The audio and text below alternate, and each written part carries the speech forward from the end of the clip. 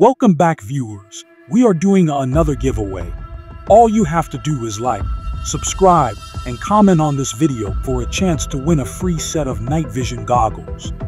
This video is not suitable for anyone under the ages of 18. Viewer discretion is advised. Missing. 2 men were missing. Missing firefighter is missing, or a missing husband. People have been reported missing. Missing teenager since Got a missing girl and woman is missing. Her missing mysterious disappearance is missing. Missing.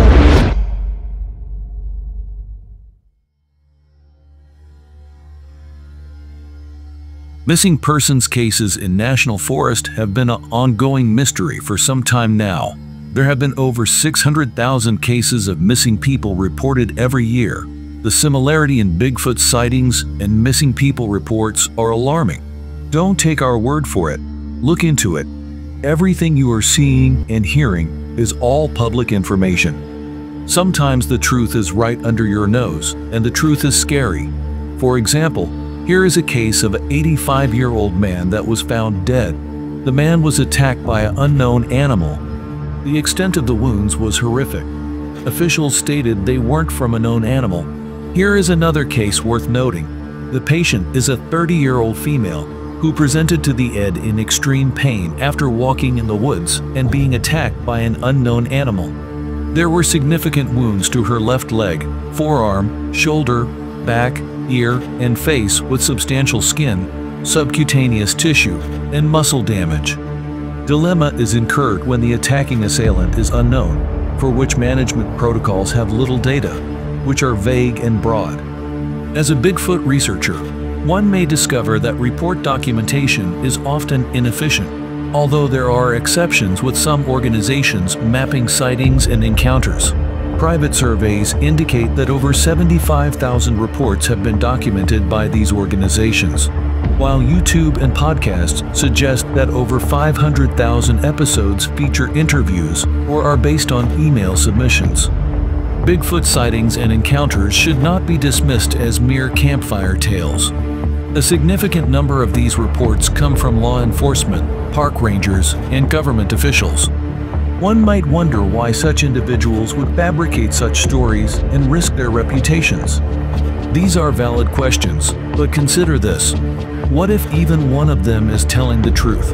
With that in mind, the Half-Inch Wrench crew has vowed to do their utmost to capture footage of the creature known as Bigfoot. And with generations of family encounters, one might think these experiences wouldn't be too far-fetched. Yet the things they have experienced are, nonetheless, unexplainable. So, if you believe in the unexplained, then you should probably tag along.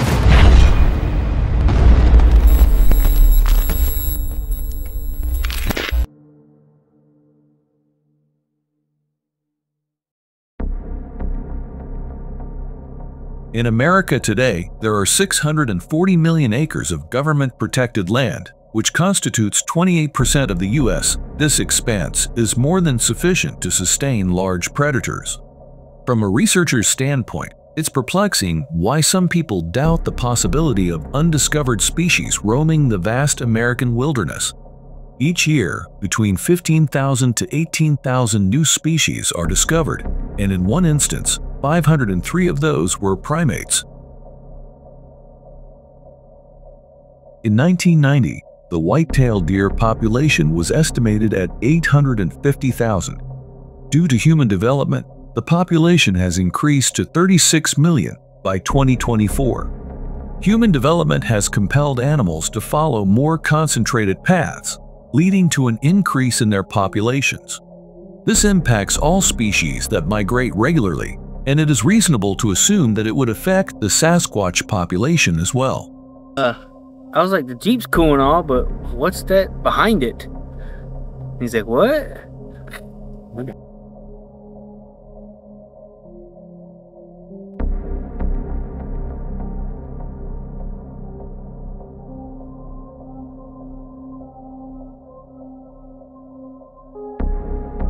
How would you describe the sound?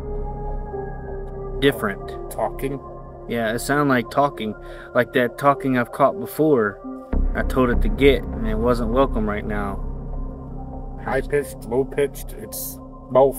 Yeah, It's all the above. It sounds like native tongue. it does. Like, you know, that video of that guy talking to one. That's what it sounds like. With the fence? You know what it sounds like to me? The Sahara sounds. That's it.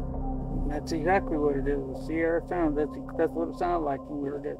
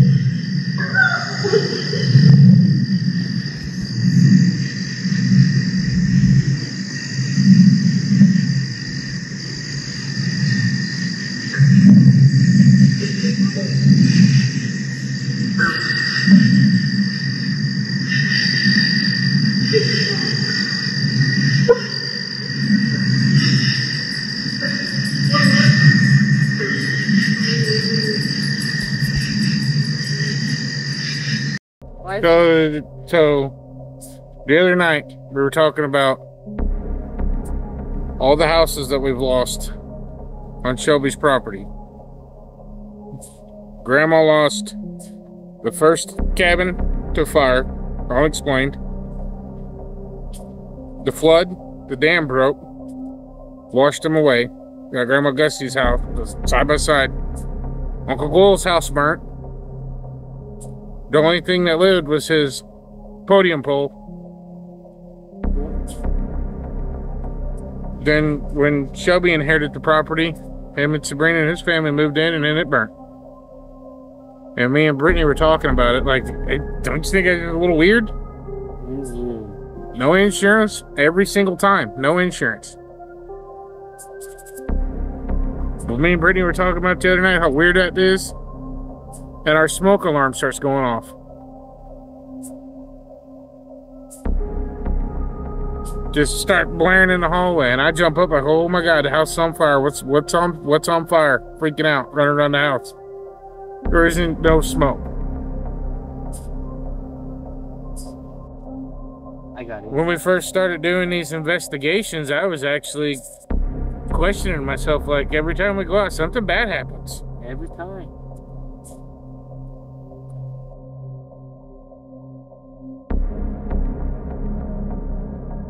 Strange events such as these are not uncommon in the Bigfoot community. Take, for instance, the alleged story of Portlock, Alaska, where multiple mysterious fires were reported. These tales recount a town besieged by a creature resembling a Sasquatch, which purportedly preyed upon and assaulted the townspeople. This entity was implicated in a series of enigmatic deaths and vanishings, prompting a widespread departure of the town's populace. We first bought this house. We bought it on a courthouse step. Now, Adam's talked about this, that there's a little more to it. You know, we had to clean the house out, and it was full. It was just plumb full of everything. And they just left. They walked off and they left everything, closed everything, like you said. But in between the living room and the kitchen, there was carpet, and then linoleum. The linoleum in the kitchen, carpet in the living room. Right there, basically where the table is, carpet, there was a great big spot of blood. You remember that, Adam? Mm-hmm. And we were like, is that, we could like look at it like, is that blood? We tore the carpet out of it, you know, and that there was a big spot of blood on the floor, and there was a big footprint in the blood, and you could see one footprint that went out the back door. And I was like,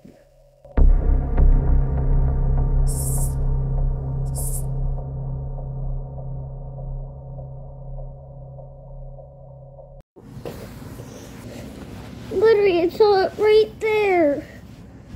How high was it? Could you point to it on the window?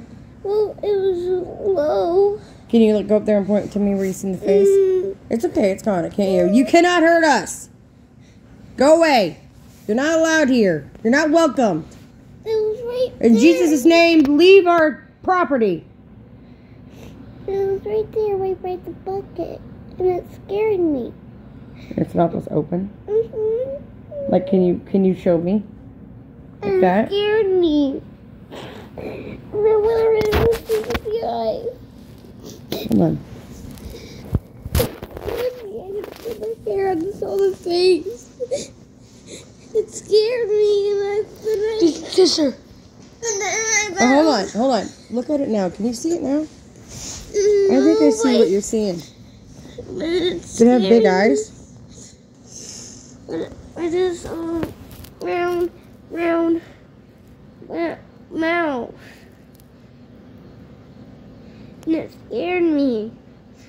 And so I saw it in the whole face except the nose.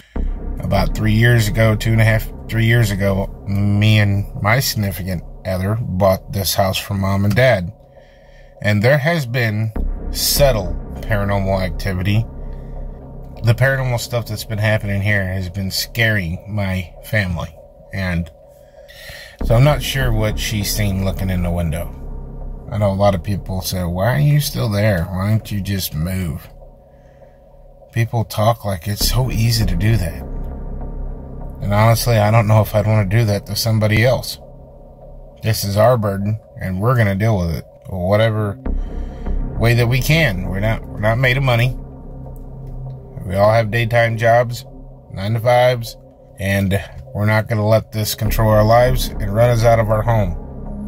So if you're out there and you're watching this and you've had an experience, you're obviously watching this video because you're looking for somebody to talk to or some kind of answers. And this video got to you because this is your sign. This is your sign that you should reach out to someone and talk to.